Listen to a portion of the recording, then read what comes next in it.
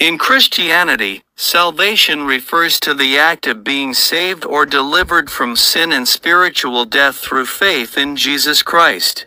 Biblically, salvation is a central theme throughout both the Old and New Testaments. Here is a brief explanation of salvation based on biblical teachings. 1. Sin and separation from God. The Bible teaches that all humans are sinful by nature and have fallen short of God's perfect standard. Romans 3 verse 23. This sin separates us from God and brings spiritual death. Romans 6 verse 23. 2. God's love and plan for salvation. Despite our sin, God deeply loves us and desires a relationship with us. John 3 verse 16.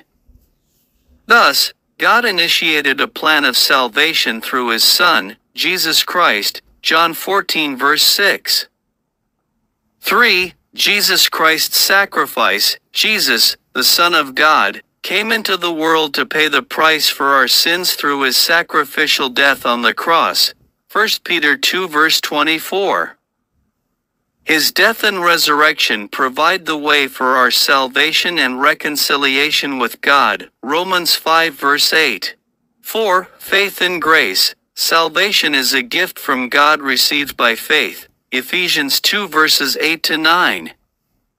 It is not something we can earn through good works or personal merit, but is based on God's grace and love for us.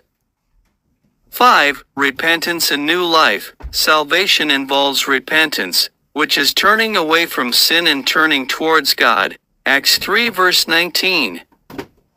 It also results in a new life empowered by the Holy Spirit, marked by spiritual growth and obedience to God. 2 Corinthians 5 verse 17.